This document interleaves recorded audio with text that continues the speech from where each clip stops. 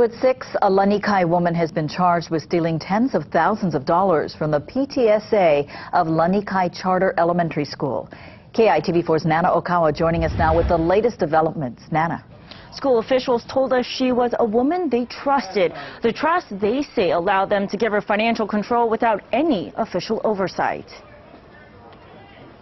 School officials at Lanikai Elementary say they spent years wondering why PTSA money seemed to keep disappearing. Big donations, jumbo checks gone. Then a $24,000 grant went missing, and some staffers began to suspect this woman, former PTSA President Tanya Taylor.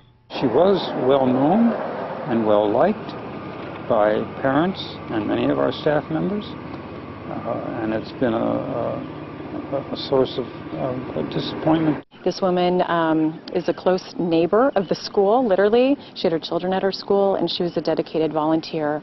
And it really divided the school in loyalties on who could actually believe it or not.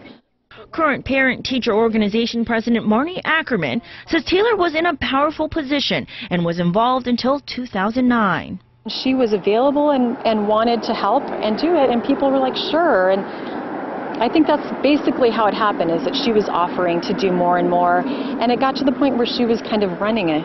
It was a one-woman show. At some point, school officials say the PTSA checking account wound up in her name. Once we started digging through the paperwork and following the paper trail, it became very clear that we'd had many years of dishonesty going on at the PTSA level. Years of dishonesty, and now investigators say more than $50,000 in stolen funds.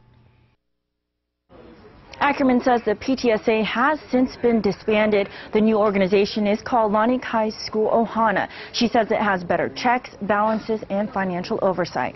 Back to you.